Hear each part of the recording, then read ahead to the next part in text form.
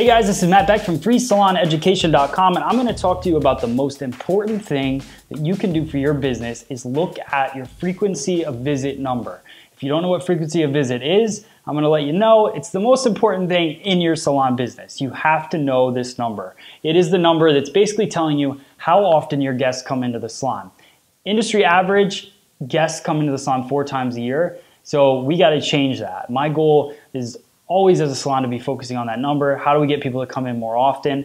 And here's a couple tips for you. Think about the fact that you get your guest in, everybody's always excited about the initial visit. They booked for a highlight and a color and all of that and a cut. And you get them in, you want to make them happy, you want to do everything, and then you just shoot them out the door. You don't rebook them, you don't do anything. So the goal of a successful stylist, and what I think about in the chair, is I'm cutting their hair, but I'm talking to them about the next visit. What is happening in the future? Where are we taking you? What do we want to do with your hair? That is what is going to change their mindset into, all right, well, I can't wait for next time. I can't wait to rebook with you and get it in my schedule because I'm excited.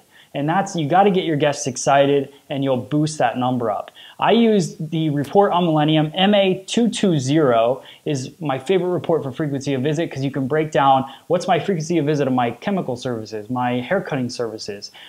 You can just kind of see your whole salon in a big picture, and that's what you really want to look at. You want your haircut clients to come in more often, you want your color clients to come in more often, and you want to get that frequency of visit. My goal is to have a 10.